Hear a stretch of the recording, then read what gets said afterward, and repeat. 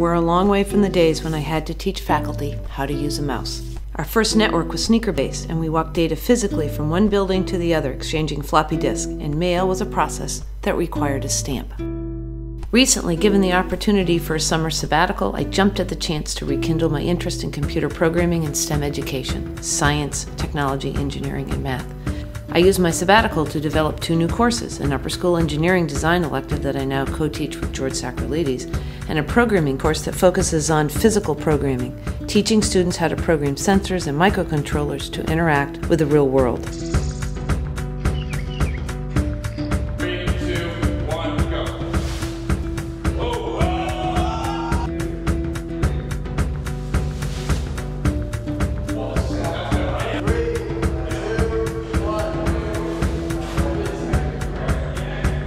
In my sabbatical research on STEM, I realized how much more Moses Brown could offer with the E of engineering and the T of technology, the 2 interdisciplinary fields that incorporate experiential learning and applications to the real world.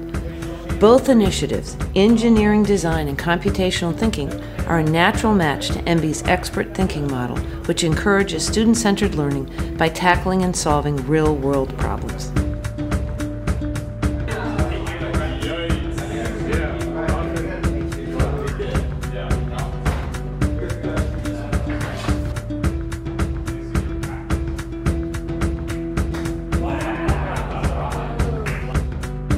As MB's new Director of STEM Education, I look forward to furthering these efforts in engineering, computer science, and design learning while creating more opportunities for individual acceleration and achievement and encouraging active and ongoing participation of girls.